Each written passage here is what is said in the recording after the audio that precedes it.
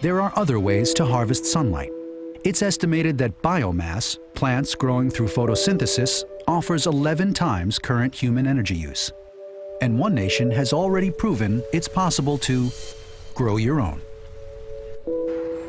In the United States, for every 1,000 people, there are more than 800 motor vehicles, cars, trucks, and buses. If developing nations follow that path, there'll soon be close to 6 billion motor vehicles on the planet. And if they're burning gasoline and diesel, they'll be pumping out nearly 12 billion additional metric tons of carbon dioxide every year, assuming there's enough oil to keep them on the road. One nation doesn't have that worry. If for some magical reason every molecule of gasoline in the world would disappear, I guess that the only country that would keep its cars running normally would be Brazil. That wasn't always true. As in every other industrialized nation, the two oil shocks of the 1970s brought gasoline shortages to Brazil. Its government, then a military dictatorship, decided to do something revolutionary. Military dictatorships are bad for many, many things, but the military dictatorship in Brazil realized that science and technology was an instrument for development, for independence. In 1975, the Brazilian government created the pro-alcohol, an ethanol substituting gasoline program. I think it did it for nationalistic reasons, too, which was one of the characteristics of a military regime. Although a nuclear physicist, José Goldenberg worked with agricultural colleagues and wrote a paper for the journal Science, proposing ethanol made from sugarcane as an alternative to imported gasoline. People were quite surprised that there were options to gasoline. You know? Until that time, gasoline dominated completely the picture. Producing alcohol from sugar is something that humanity has done for more than 3,000 years. So it's not really a new idea. Ethanol from sugarcane, it's really solar energy turned into a liquid. Sugarcane proves to be the best raw material for the production of ethanol. That doesn't have to do with Brazil or nationalism or anything. It has to do with photosynthesis. Though nature may have blessed Brazil with rain and sunshine, it took high-level policy and investment for this nation to grow its own fuel supply. That took a decision from the government. So it was not only natural resources, but a deliberate attempt by the government, which created the conditions to do that. Of course, in the beginning, ethanol was expensive, and the government understood that.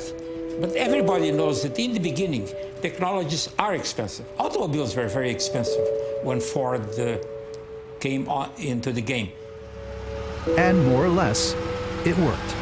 For 10 years, then Brazil was the only country in the world that had automobiles that could use 100% ethanol.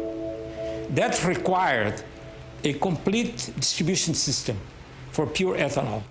And at some point, by the end of the 80s, most of the cars were pure ethanol cars. Manufacturers like GM Brazil responded and tooled up to support pure ethanol. We were selling about 97% of our cars during that period on ethanol. Then, oil prices crashed, and subsidizing ethanol no longer seemed so wise. But Brazil was still a major sugar producer. Could engineering innovations find some way to build cars that could use either gasoline or ethanol? In the end of the 80s, beginning of the 90s, we start thinking about having a car that could run with both fuels. But during that period, we did not have a technology sufficient to run a flex car. A new kind of dual-fuel engine had already been invented in the United States back in the 1980s.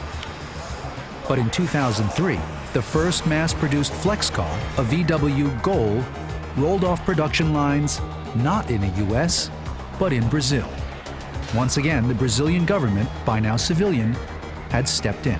In 2002, Brazilian government organized an initiative for reducing taxes for the automakers if they would make flex fuel cars. So you see, the government policy reversed and changed, and still the policy worked. And once again, natural resources and human planning came together. Yeah, here at General Motors do Brazil, we are producing right now 100% of the passenger cars as a flex fuel. Now Brazilian consumers have a choice, trading off the higher cost but higher energy of a tank full of gasoline against the lower cost but lower energy of ethanol. And 95% of the automobiles sold every month in Brazil are flex fuel cars. That makes Brazil a very unique country in terms of substituting gasoline. Brazil last year used more liters of ethanol than liters of gasoline. So it's not a small experiment, it's a large experiment. Brazilian researchers claim they could expand their nation's production of biofuel 10 times over, using only abandoned farmland and underutilized pastures, while still protecting the nation's forests. Biofuels will only be a sustainable alternative not only if they do not compete with the production of food, but also if they do not cause harm to the environment. Looking back, it may seem like a straight path from imported oil to energy independence. But the Pro-Al-Cool program was an on-again, off-again process before ending up with flex cars using flex fuels. What was constant was a nation focusing on its unique capabilities and natural resources, assets that inevitably vary nation by nation. For José Goldenberg, present at the creation of the push for sugarcane ethanol, the story has one main lesson. You have to adopt the solution and then have the courage to stick to it.